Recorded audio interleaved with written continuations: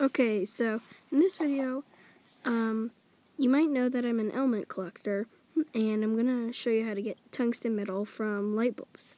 This is an incandescent light bulb, and I have a piece of paper to put any tungsten I find on. So there's my light bulb. You can it works even if it's broken, and the filament is the tungsten part.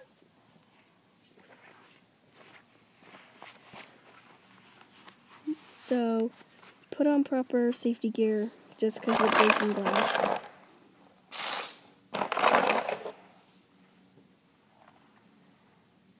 I wore goggles, a face mask, and gloves for this experiment.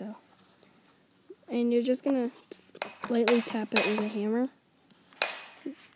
And try not to destroy where all the filaments are. It might be hard not to, but I haven't done it. Here you can see the little tungsten pieces, and you can take off your gloves and remove these and place them on your piece of paper.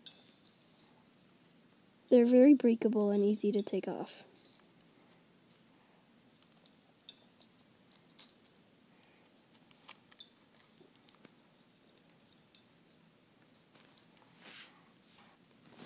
Okay, so here's my tungsten metal from the light bulb.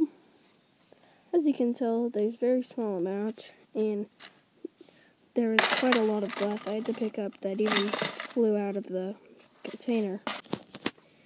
So here's my little vial I made of tungsten, and it's now going in my element collection.